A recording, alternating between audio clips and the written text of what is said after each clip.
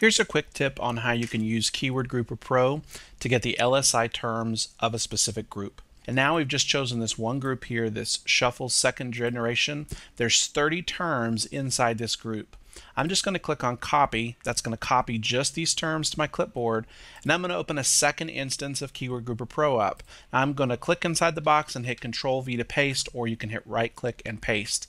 In this case, I'm going to put a minimum group length of 1, but what we're going to do next makes the difference. We click on excluded words list, and we're going to type in iPod shuffle second generation.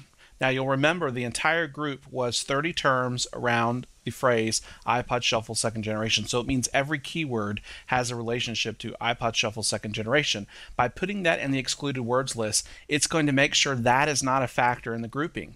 So we set excluded words list. Now we'll just simply process the keywords. Now what we have now is just all the individual LSI terms that are inside that group. So charge, charging, reset, 1 gigabyte, 2 gigabyte, Apple, blinking orange, blue, and I'm not going to go through all these, but you can see these are the terms, the individual terms that you want to make sure you have on your page if you're trying to rank for the term iPod Shuffle second generation.